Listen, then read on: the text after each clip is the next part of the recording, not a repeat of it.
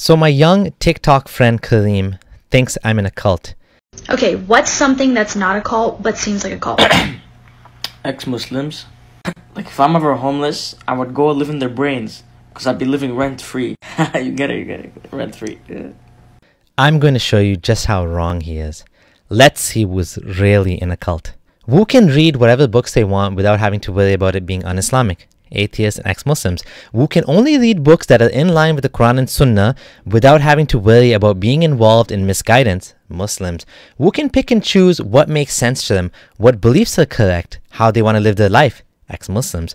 Who has to go completely by the Quran and Sunnah? Muslims. Who can only believe what the Quran and Sunnah says? Muslims. Who is not allowed to criticize, make fun of, joke about, insult their great and glorious leader Muhammad? Muslims. In fact, even non-Muslims, because they'll be attacked too. Who is allowed to think and say anything they want? Ex-Muslims. Who is forced to pray 5 times a day, fast an entire month, wear hijab, etc., under threat of hellfire? Muslims. Who can pray, meditate, or fast if they want to, or not if they don't want to? Ex-Muslims. Who is forced to have a certain dress code? Muslims, especially Muslim women. They have to put that thing on their head even if it's blazing hot outside. Who can wear whatever they want? Ex-Muslims. Who is kicked out of the house, threatened with abuse or even death for criticizing or not believing in Islam? Muslims. Who is allowed to think and be themselves? Ex-Muslims. Hell, we don't give a shit what you think. Who is in a cult now? Is it really ex-Muslims? Stephen Hassan's BITE model of authoritarian control is interesting. It gives 4 characteristics that cults employ on their members. Behavior, check. Muslims must behave a certain way. Information, check. Many Muslim countries block sites against Islam, take down YouTube videos, etc. Thought control, check. Muslims must not think bad thoughts about Allah. I seek refuge in Allah from shaitan. Where did Allah come from? Don't think like that. Emotional control, check. I am sinful if I'm not a good enough Muslim, if I listen to music, if I don't pray 5 times a day, if I don't wear hijab, etc. Even Muslims will admit that Islam is one of the toughest religions. It requires a lot from its adherents. And frankly, it has many cult-like characteristics. I hope you can see that. Wallahi, they left the religion, but they're still obsessed with the religion. A'udhu billah, make up your mind, man. Yeah, man. Some of us want to make the world a better place. So we talk about this. So nobody else has to go through what we did. I spent 15 years of my life dedicated to Allah and following His way and promoting it however I can.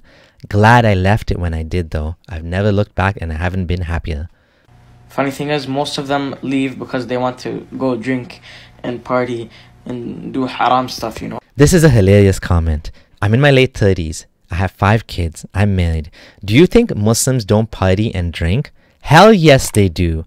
So why would they need to leave Islam for that? Just have your sins, then fast Ramadan, go to Hajj and clean up after. Problem solved. Wallahi, some of them be making these dedicated accounts to like disproving Islam. Most bullshit thing I've ever seen. It should be put under the comedy section of Netflix. Comedy. Yeah, an Islamic account should be put under the fiction section. Or maybe the dangerous to society one, if there was such a thing. Wallahi, some of them, when they were Muslims, they didn't even know how to pray.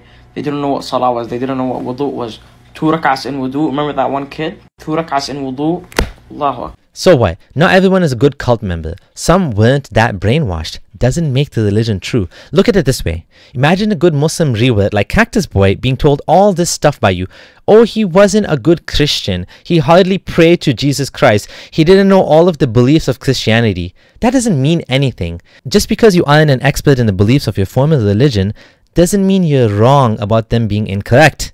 Some of them be so confidently and so cocky, but then they end up running away from a debate. Kind of like Emery for Christ or Infidel Noodle Plazy. Not everyone is good at debate, bro. Some people are better at writing out their arguments. Some people are better at speaking. Just because you lose a debate does not mean you're wrong. It just means you aren't as good as convincing the audience that you are right in a live setting. But what I have seen in my past is the opposite. I've seen that many Muslims are often not happy to have us ex-Muslims in their midst.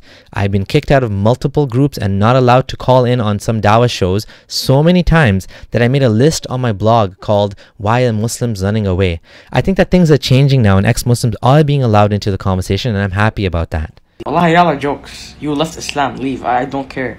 Bye. Yes, you do. You do care. That's why you're talking about ex-Muslims. But we don't mind. We're happy that we are now at the point where you acknowledge their existence and you are forced to confront the reality that according to Zakir Naik, 25% of ex-Muslims leave Islam all over the Muslim world. Yes, Islam was ultimate and uncontested for the longest time. Not anymore. Now more and more people are becoming free from its shackles. You can be free too. Look into the Quran and see that it is not the work of God, but the work of a man. Free yourself. Read what you want. Do what you like. Live your life for yourself, not based on what Muhammad wanted you to live. This is your friendly neighborhood ex-Muslim, Abdullah Samir, signing out. Thanks for watching. Stay tuned for more such videos, and if you'd like to support me, check out my Patreon or my support page for details on how to sponsor my videos. Thank you so much for watching.